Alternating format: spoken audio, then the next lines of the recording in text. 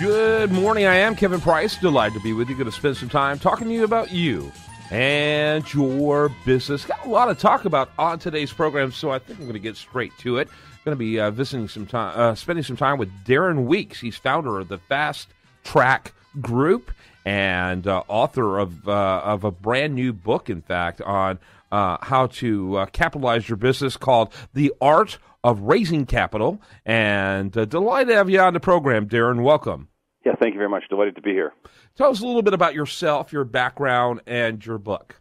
Well, when I was 6 years old, I decided I wanted to be rich. I'm not sure why, because, my family and my friends and society said I should just go to school and, one day get a good job. But for some reason, I just really liked money. So I did all kinds of unique things when I was a kid, whether it was buying mutual funds in grade 6 or buying silver at high school or buying my first property when I took my business degree back in 1990.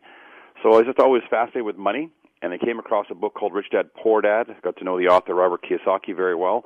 And he's the one that actually titled my book and told me to get my butt in gear and write the book. So it's called The Art of Raising Capital.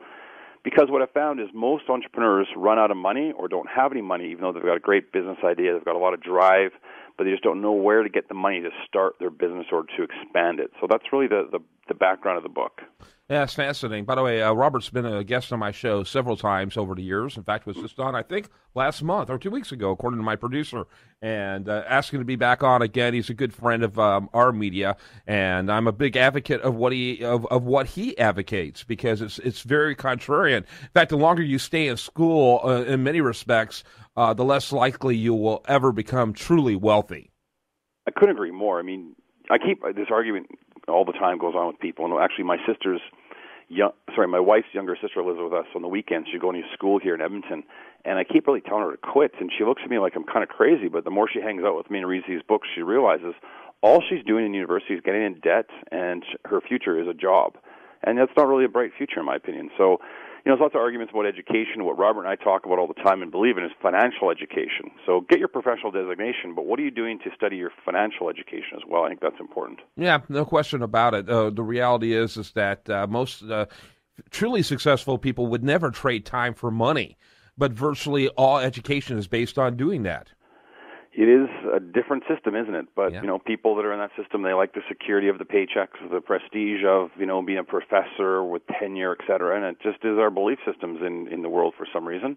And that's what we're doing is just changing it, giving people a different perspective. Doesn't mean we're right, but at least a different perspective. And money is in every, fabric of our society, yet we hardly ever talk about it or study it. So it does seem to be a little bit backwards, in my opinion. Yeah, it does. And, these professors, I mean, if there's anything that's more true, it's in the financial front where it comes to those who can do, those who can't teach. And most of these professors, if you saw how much they made and how much of debt they'll have for how many years, it's extraordinary to think that you would sit at their feet to learn business from them. I'll never forget, and I'm getting up there, I'm 47 now, but back in, the early You're a youngin', 90s, buddy, but anyway. My professor was a chartered accountant, like a CPA, and he made $60,000. I was just shocked. I thought, you only make $60,000? Like, I was just so shocked, and I never wanted to make $60,000. I wanted to do something where I could make millions of dollars. So, again, it's just I thought differently, and the Rich Dad book and Robert really allowed me to think bigger. And that's, I think, part of the problem is if you don't hang around with people that think bigger or that have done it, really, how do you even get started? And, again, that's why I wrote the book, is How to Raise Capital, because I did it, and I started 25 years ago, and I kind of share with people all the secrets and steps that I did to raise capital, and, of course, share with you all the mistakes I made along the way. Yeah, well, I think that's fantastic. Talk about the book. Let's get into detail about that. Well, again, going back to buying my first property in 1990, I'm a university student, so you can't go into the bank and ask for a loan because they're not going to give you one. So I had to raise capital and find out how the rules work to buy property. So that was my first property, and then I bought about 12 more before I read Rich Dad, Poor Dad in 2001. And at that point, I started to think bigger, and I kept, learning and educating myself in finances. And I finally started to put some pieces together, and I thought, there's so many people up in Canada, for instance, and the States, they're not happy with their mutual fund returns. So I thought, how could we pool these people that are just average, everyday people and allow them to get into the bigger deals, like multi-million-dollar apartment buildings?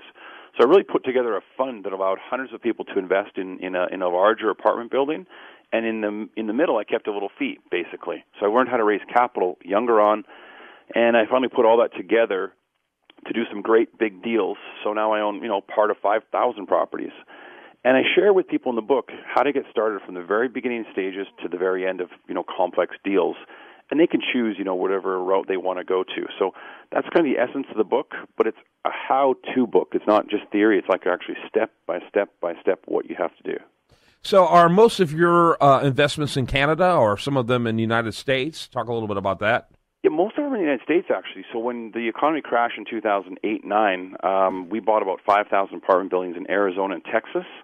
So we're thrilled. I mean, the values have gone up tremendously. My partner, Ken McElroy, and Ross McAllister, they've done a phenomenal job.